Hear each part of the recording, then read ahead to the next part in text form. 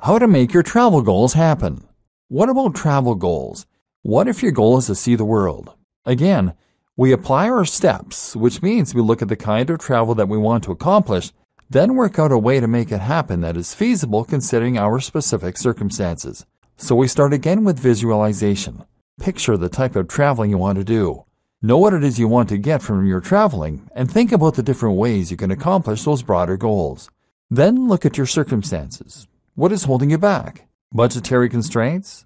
Family responsibilities? Fear? Then make your plan based on this information and break it into small steps. Again, this might mean thinking outside the box and taking the non-obvious route to success. You don't necessarily have to take the obvious route by taking a gap year and traveling to various far-flung reaches of the globe. Perhaps you don't have the time or budget for that and would get just as much from traveling more locally.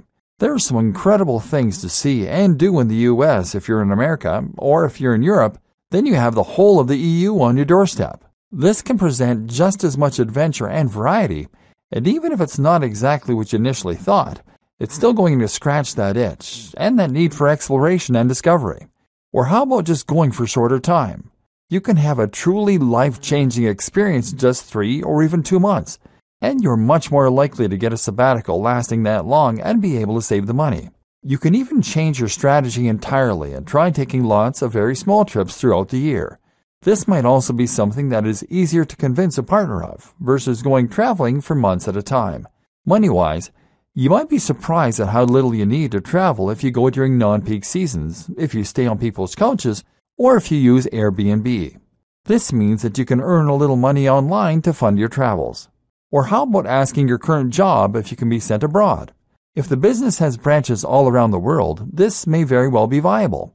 Likewise, there might be a role that involves travel, or you could just apply for a job that involves travel. That way, you travel while earning money and have a good explanation for your other half. And there's no reason you can't take your partner with you either, of course. For more free educational content, visit learnforfree.biz. Content produced and distributed by AllSuperInfo.